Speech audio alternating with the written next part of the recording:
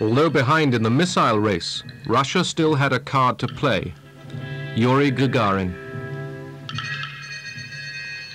From about 5 o'clock in the morning, I kept thinking, now they're waking him up. Now he's getting dressed, being fed.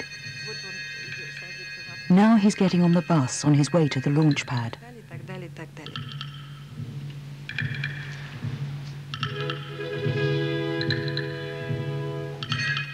Gagarin had been chosen to be the first man in space.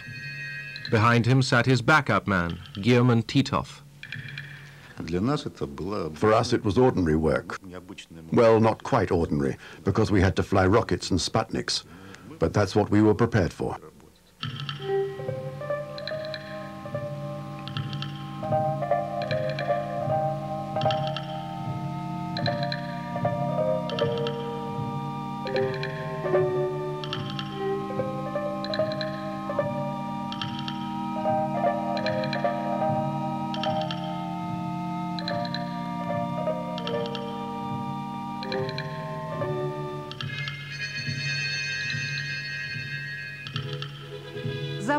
We could see the launch very well.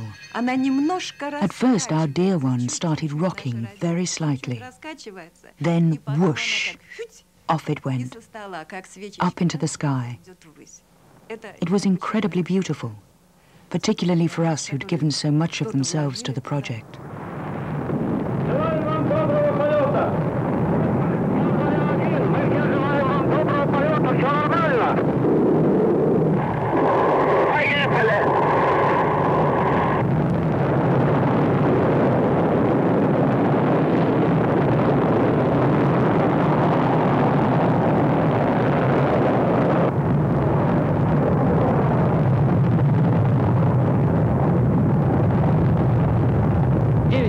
Минут по московскому времени я услышал свист и все нарастающий гул. Почувствовал, как гигантский космический корабль задрожал всем своим корпусом и медленно, очень медленно оторвался от стартового устройства. Было трудно пошевелить рукой. Я знал, что это состояние продлится недолго, пока корабль наберет необходимую скорость и выйдет на орбиту вокруг Земли. Земля сообщила, прошло 70 секунд после старта. Я ответил, понял вас, все хорошо.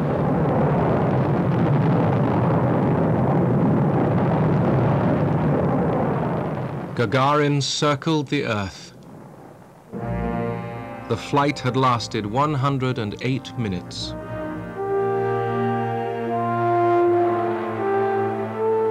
He arrived back to a hero's welcome.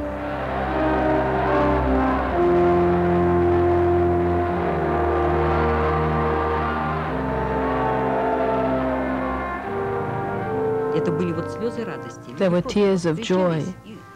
People kissed strangers in the streets. And Gagarin, he was everybody's love. He and his smile. I still keep his photograph.